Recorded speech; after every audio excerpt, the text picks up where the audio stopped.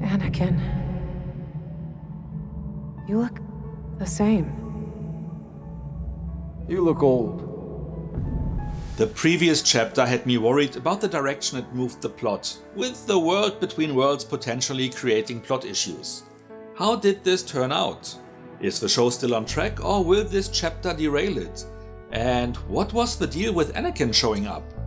Hi there, it's Micha. If you'd like to find out, then join me for this review video.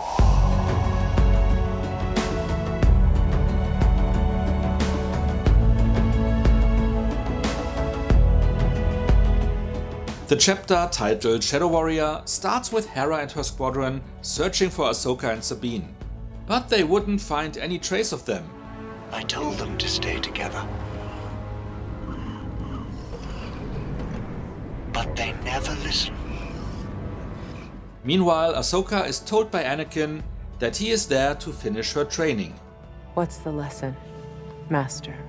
Live?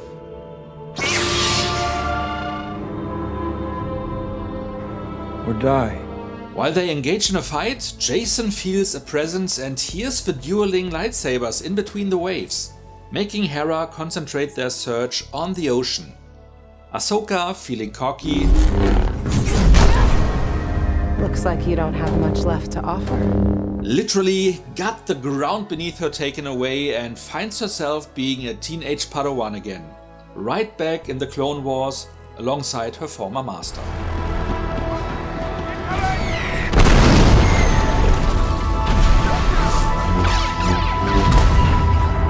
His main lesson: even though the Jedi are keepers of the peace, if times demand it, they need to fight. And if you stop fighting, you'll die.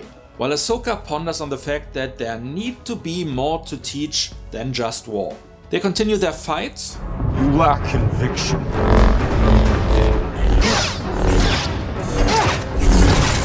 Until Ahsoka beats him and says, I choose to live. There's hope for you yet. Ahsoka then returns to the ocean, where she is found by Hera's pilots. Using the memory impression Sabine left on the now destroyed map, Ahsoka learns that she handed it over to Baylan and was then taken with them. With the Republic's fleet arriving to force Hera and her team to come back, Teva stalls them to allow Ahsoka to connect with one of the Purgils, hitching a ride through hyperspace while Hera stays behind. May the Force be with you.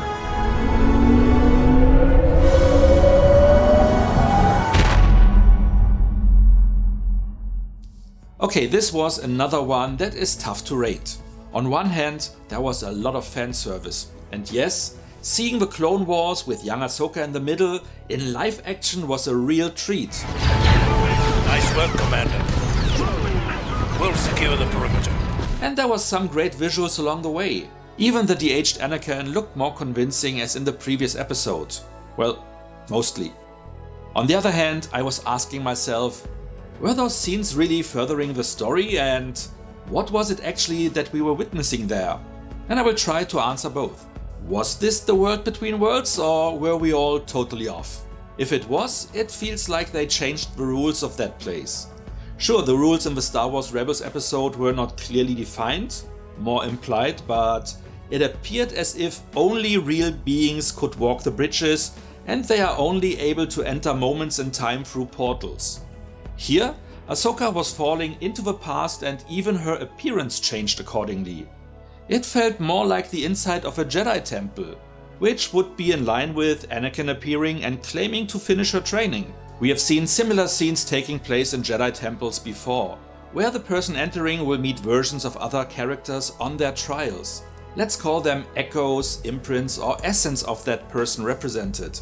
But they are not real. Therefore, I believe this was not meant to be the world between worlds, but something new entirely. Some kind of a virtual Jedi temple. That likely means that Ahsoka, now that Anakin's essence has finished her training and she has passed the trial, became a true Jedi, which would very much further the story and gives the episode real meaning. However, as this was clearly not the real Anakin, but just a version of him, they should have just brought in Hayden Christensen as is. No need to de-age him, as his spirit could also have matured. Just saying. One is never too old to learn, Snips. Still, the premise of her choosing if she wants to live or die seemed a bit weak. She always fought and she always wanted to live. Her being defeated by Balin's skull had nothing to do with her commitment. At least not that we would be otherwise aware of it. In any case, that whole episode was visually interesting and a nice tribute to the animated shows. It was cool to see the young Ahsoka, who was thankfully not depicted in that skimpy bikini she wore in the first few seasons of Clone Wars. And I very much enjoyed the fact to see Hayden Christensen in that setting, finally showing us his interpretation of Anakin in that time period, which was pretty strong. Yeah, no kidding. Especially after we all felt so bad for him in the prequel episodes 2 and 3, where he was still quite unexperienced as an actor and given some really bad lines of dialogue no one could have pulled off convincingly. I don't like sand. It's coarse and rough and irritating, and it gets everywhere. Now he finally got the chance to redeem himself and his character, after he was not really allowed to do so in the recent but quite unsatisfying Obi-Wan Kenobi series. I mean, could you imagine returning to a role you want to redeem, preparing intensively, just to then only have a quick flashback scene with bad de-aging technology and otherwise being relegated to walking around with a helmet, while James Earl Jones provided the voice? Tell her to stand down. Hayden likely felt like someone tried to pull a fast one on him there, so it was especially nice to give him more to do here. There were some smaller story issues here, like Jason, whom Hera should not have brought along on such a potentially dangerous mission, obviously only being there as a plot device to feel Ahsoka's presence, further highlighting his connection to the Force, which here didn't even come with a payoff for him. Will you train me? No. Do you know how to build a lightsaber? Yes? Will you teach me? No. Another one was Hera sending Teva to stall the Republican fleet, which she could have done herself, as only Ahsoka hitched a ride with the Purgles. So there was no need for her to also stick around. It was also unclear why the Republic, after not willing to spare the resources to send out Hera on this mission, now all of a sudden has a fleet to send after her. Really didn't make sense. Nothing big, but still gave me a bit of pause. 2 other random observations. What's up with Chopper? He's usually one of the fastest droids you'll ever see, and here he was just very slow and moved, well, rather choppy.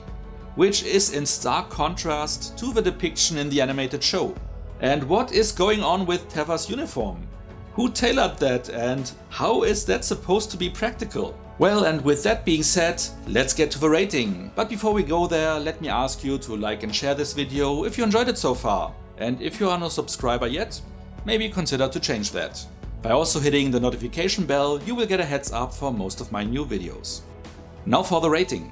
This was a pretty good episode, which included a large helping of fan service regarding the Clone Wars flashbacks, and it gave us some strong visuals throughout. There are still some question marks about what Ahsoka's trial really meant, and I shared my views about that, but I also think it is nice that everyone can project a different meaning into those scenes. Some small plot points felt a bit forced and constructed, but overall I'm quite happy with this episode, especially after fearing that the world between worlds aspects would steer the story into illogical waters, which it didn't, and it wasn't even the world between worlds. At least in my opinion. For me, this one was for sure a good episode and better than expected. As it was almost a great one, I'm going with 7.5 out of 10 points here.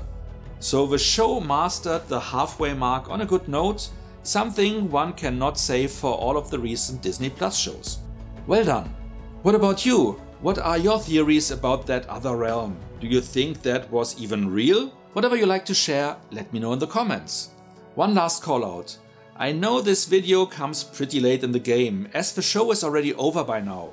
I couldn't film this earlier as I came down with COVID, but I will still continue the review series as planned, mainly for consistency and a minor case of OCD. Those next ones will of course not spoil later episodes, and I will not put in any theories, as that is redundant now. I hope you will still get something out of them.